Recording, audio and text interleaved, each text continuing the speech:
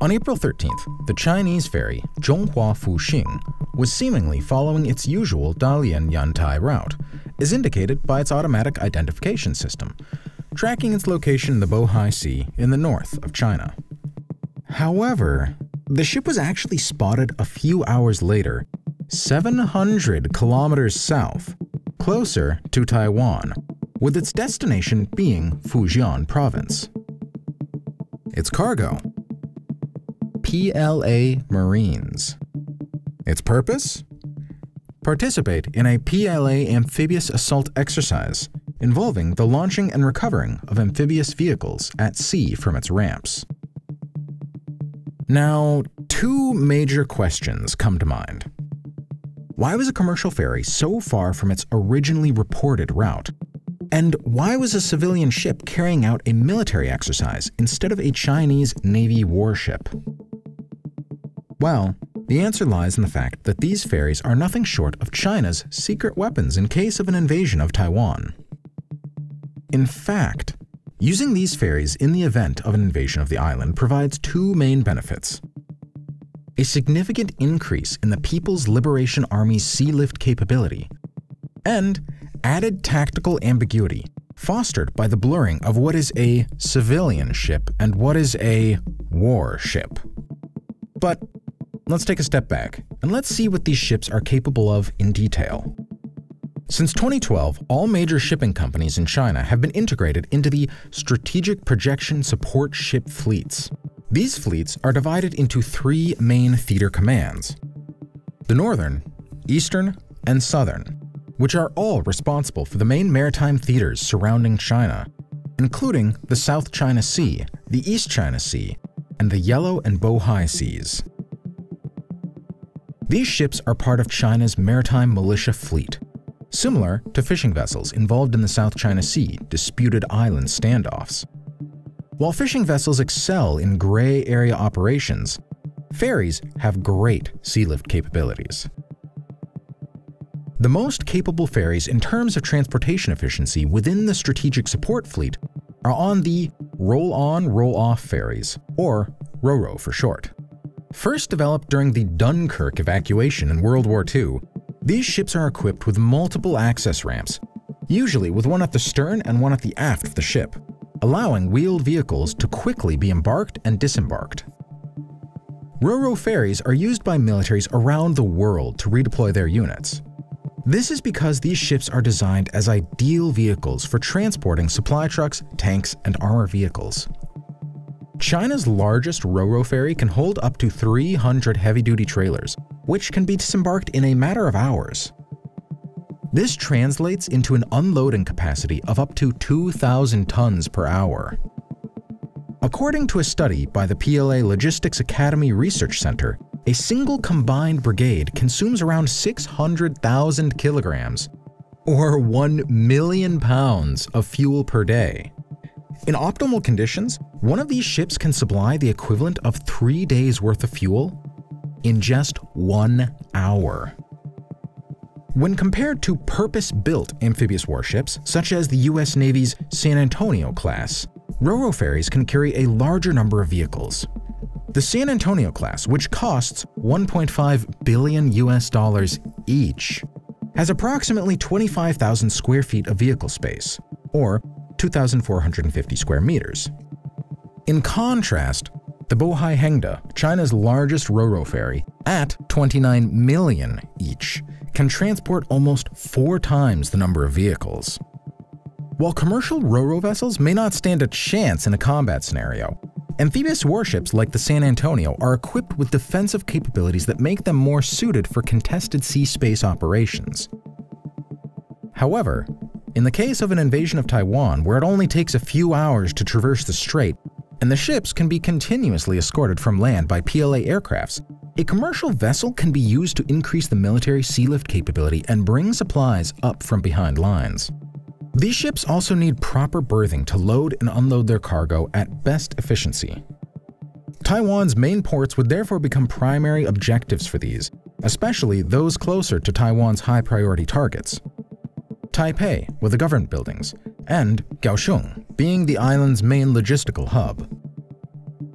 Pretty much as Chinese planners recognize the value of having proper port facilities, so do Taiwanese and American strategists, which could sabotage and destroy these infrastructure to avoid their usage. For these reasons, since 2017, RoRo ferries have been built to military standards, making them better suited for less than ideal unloading situations. Before diving deep into that, let's hear a quick word from today's sponsor, World of Warships. If you are a fan of geopolitics and ships, and if you're watching this video, you probably are, then you're in for a treat. World of Warships is a free-to-play game that's available on both PC and consoles, and provides some of the best graphics you can find. I mean, look at that water! With over 40 unique maps, dynamic weather, and visually stunning effects, this game is a feast for the eyes. And let's not forget about the ships themselves. The 3D models are incredibly detailed and high fidelity. With more than 500 different vessels to choose from, including cruisers, destroyers, and even aircraft carriers, the possibilities are endless, including using unique skins, like this month's POPEYE special. Download World of Warships using the link in the description and use the code POPEYE during registration to get 500 doubloons, 1,500,000 credits, 10 days of premium account, and a choice of the ships Langley, Phoenix, Wyoming, or Clemson after 15 battles. A big thank you to World of Warships for sponsoring this video and giving us the chance to experience the thrill of commanding our own ships. Now back to the video. In 2016, National Defense Transportation Law integrated even more domestic shipping companies' commercial fleets into the Strategic Support Fleets, obligating them to support the People's Liberation Army, the PLA, operations. To meet the requirement of military operations, certain civilian ships must be built to military standards. These ships must be able to transport mechanized units, load and unload in unprepared or minimal berthing conditions, and maintain high cruising speeds. RoRo vessels directly linked to PLA activities are designed with even more specific military standards. A Taiwanese military study found out that the major characteristic of these vessels are the multiple horizontal levels, usually ranging from 2 to 6. This allows to maximize the usable space, but also to minimize damage in case of damage done to one of the floors. This also makes them more recognizable, as they usually sport larger hulls and sit taller on the water than purely commercial ships. Furthermore, these ships are equipped with additional ventilators and anti-rocking tanks, which better helps in ventilating the inside of the ship from the exhaust gases and stabilizing the ship when loaded with heavy vehicles, like tanks. However, the most tangible example of how these ships have been modified to military standards can be seen in their access ramps. A typical ferry ramp consists of hydraulic pistons that drive chains tethered to the ramp frame, pretty much like a medieval castle drawbridge. The ramp is lowered onto a berth to unload the ship's cargo. However, new ramps are designed to support the launch and recovery of amphibious vehicles. First, the ramp itself needs to be reinforced to hold the weight of armor vehicles at its tip. But it also needs to be able to maintain its position against the waves and the currents. A case in point of new ramp design is presented by the Bangchi Dao. In 2014 pictures, the ship featured the commonly found chain piston setup. But during an amphibious exercise in 2020, the ship was spotted with a new ramp system, with pairs of hydraulic cylinders on each side of the ramp, connected to support arms, instead of the chains. This makes the ramp capable of launching and recovering amphibious vessels at sea, but also makes it capable of operating with relatively unprepared berthing facilities or floatable pontoons. Although roll-on, roll-off vessels are commonly used for sea lift purposes by militaries around the world, the Chinese have taken their potential to the next level by utilizing these ships in amphibious operations. This capability is not to be underestimated. When these ships are in action, they are launching and recovering amphibious armored vehicles. And it's not just one ship that's capable of this feat either. A Taiwan military publication estimated that there are around 40 vessels with this capability. While it may seem unlikely to see these ships in actual combat situations, the ability to insert and extract units at sea is a real advantage. These ships could be particularly useful in supplying PLA troops from behind the front line, freeing up ad hoc amphibious vessels for more contested operations. Even if Taiwan's ports were rendered completely or partially unusable for commercial ships, modified RoRo ferries could still operate in less than ideal conditions, such as on unprepared berthing, floatable pontoons, or even at sea, ensuring that the supply lines remain active. While these ships may not be suitable for long-range force projection operations, in the specific context of an invasion of Taiwan, they increased the plan's overall sea lift capability by almost fourfold, adding an important ace in the sleeve to China's military.